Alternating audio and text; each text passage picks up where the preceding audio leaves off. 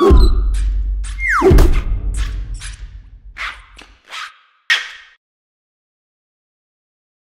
is the new Barnes & Noble Nook Glowlight Plus 7.8. It has a resolution of 1404 by 1872 with 300 ppi. It has a Neonode Z-Force IR screen. It's waterproof. Underneath the hood is a Freescale Solo Light 1 GHz processor, 1 GB of RAM, and 8 GB of internal storage. It does not have an SD card. There's 2 page turn buttons on either side, very little space between them. There is a little end button here, it's raised. This is a home button. This is your library. This is the store. This is the current book that you're reading. This is Barnes & Noble Nook Readouts, and a search button. At the top here you see a few things, Peter who registered the device, the time, and the glow light, Wi-Fi, and battery symbol. If you just if you just press there, this is your quick settings. We'll get more into the glow light test later on in the video, but it shows you the battery life, 64%. You can click on see all settings. This is one of the first Barnes & Noble Nooks with Bluetooth. So instead of using the 3.5mm headphone jack, you can connect up a wireless speaker, a pair of wireless headphones, etc. You can also customize the glow light settings in this as well, but you actually have some settings for the library. So download items only, unread items, show samples. So if we don't want any samples to show up, you unclick that. Download and storage is another option here. You can establish over Wi-Fi only, new magazine issues.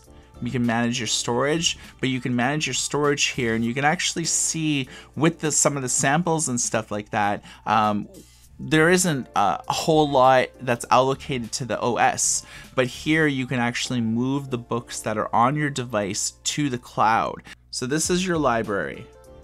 This is like where all of your content is. If you have side-loaded content, it's important that you click this button here, which basically refreshes like everything that's like on your device. So new issues of newspapers, of magazines, and so on, full page refresh as you showed. By default, it shows, cover art of everything. You can click here and see like more of like a gridded approach.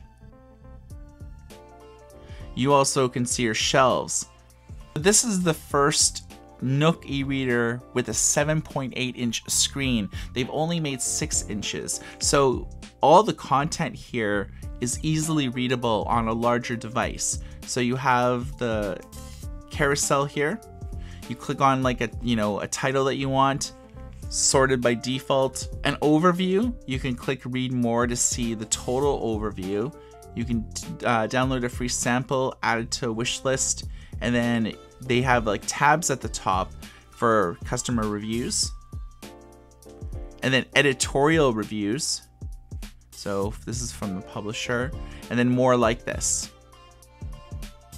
You can do top matches, bestseller, title A to Z, Z to A, low to high, high to low, oldest, newest, and so on. New York Times bestsellers, new releases, Nook channels, Nook recommends coming soon, so you can actually do pre-orders on this. Books that are cheap as hell, romance, they change all of this like all the time, but most of these are pretty consistent. Nook Readouts is a program that's been integrated into Nooks for about the last 4.5 years or so. You can see here that the daily picks are basically author interviews. You can actually read excerpts of specific books. It's all very curated. You can go to serial reads and actually read like serialized fiction. So it's kind of like a way that you can kind of read free books right on Nook Readouts. So we'll do the page turn buttons first because they offer a few interesting things. For example, if you tap twice, it goes chapter by chapter, so you don't actually have to go back and visit the table of contents. Also, if you press and hold, you actually have a rapid page turn system integrated that just zips through the book, which is very nice. Limited refreshing as well until you let go.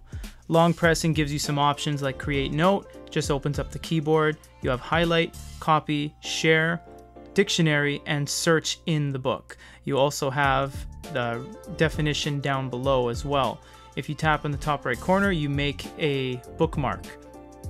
You can click the little double A button and that gives you font size. You can change it live. You can click on the font style. We'll just choose Mundo. You have regular, which allows you to do thicker, thinner, and regular. You also have margins and a couple tabs for line spacing and justification. The 3 dots on the top right corner offer a few more options: share, remove bookmark, jump to page, find in book, and view details. View details will actually jump you to the entry of the book on the store. You can click here to look at the table of contents. You can click on anywhere and you jump directly to that spot. There's a number of different facets to it. One is contents, which is basically the table of contents. Highlights and notes, these are all the highlights or notes that we've made inside of the book. There's different bookmarks that we've made. Lookups is all of the different words that we've actually looked up in the dictionary. The PDF experience is quite limited on the Barnes & Noble. You can't pinch and zoom, and there's no way to even double tap to change the scale. Although you can do long presses, which is actually pretty useful because that allows you to take notes, highlights, copies, look up in dictionaries, and so forth. So you get a lot of the options from the e-reading experience. If you go to the top, you basically just get the same drop down you found in the e-reading experience, and if you click here, you get the same menu, but there isn't any way to really change the scale or anything. If you do press the page turn buttons on the side, it doesn't have the jump where it goes from chapter to chapter because there's no definitive table of contents that this can refer to. It's all side-loaded too, so none of the features on the e-reading experience really translate into here. So basically what you see is what you get. If you click on the right-hand side here where it says Peter, you actually go to the profile. First of all, with the Nook, you can establish different profiles. So this is the admin profile, but you can also set up profiles for like your kids, and you lock them out of specific features. So if you click on the 3 dots here, you can change avatar, parental controls, manage content, change name, delete profile. So let's click on parental controls. So you can actually access reads for kids, so this will only show Barnes & Noble kid-friendly content. So it is quite blue, and that is because it is blue. We're on the cool mode. You do have the ability to change the brightness level, turn it off entirely, or use night mode manual, which means you can actually change the blue LEDs, turn them down, and turn up the orange LEDs. I need to mention something, that the extreme right is extremely orange. You have to be careful with that because although it is canceling the blue, this in and of itself can be a little bit extreme on your eyes. The bar is majoritively orange from about the 30% mark all the way to the 100, so it is prioritizing the orange LEDs over the blue.